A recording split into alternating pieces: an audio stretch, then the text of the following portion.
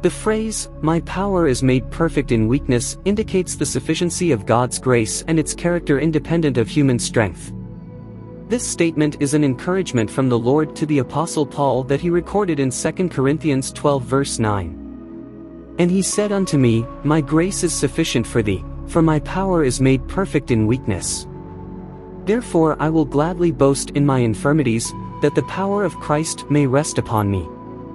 This phrase appears in the Bible in a context in which Paul talks about a kind of suffering that constantly afflicted him. He calls this suffering a thorn in the flesh, but does not explain exactly what it is.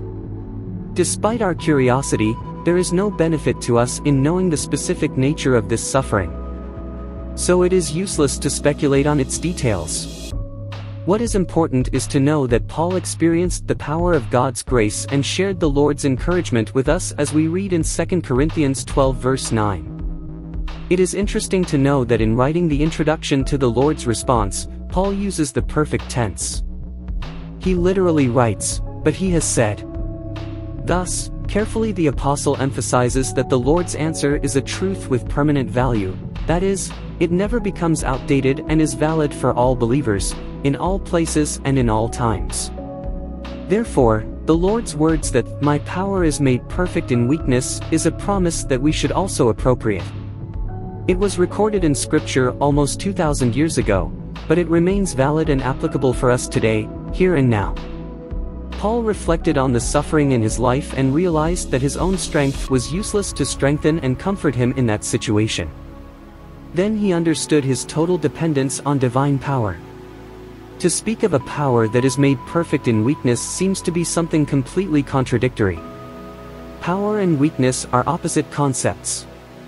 But it is Christ's power, and not human power, that is made perfect in man's weakness. Therefore, it is Christ who receives the honor and praise. The true Christian glories in Christ, and not in his own strength. John Calvin explains that God's strength is perfected only where it shines so brightly that it earns the praise due it. John MacArthur comments that the weaker the human instrument, the more clearly God's grace shines.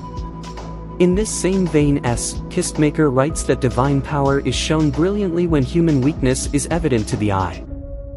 Naturally, we have great difficulty in understanding human suffering. Nobody likes to suffer. But nothing escapes God's control, and mysteriously he works his purposes even through our weaknesses. W. Wiersbe says that suffering perfects our character and even helps us to share God's character.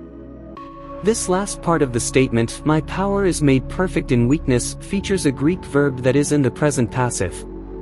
This means that the expression, "is made perfect in weakness," means that the power of the Lord is continually made perfect in weakness.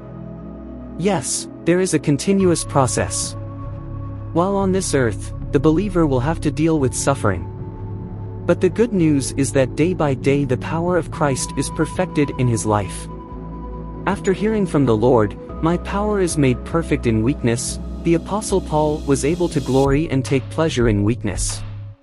He says, "I will therefore gladly glory in weaknesses, and, wherefore I take pleasure in infirmities, in reproaches, in necessities, in persecutions, in distresses."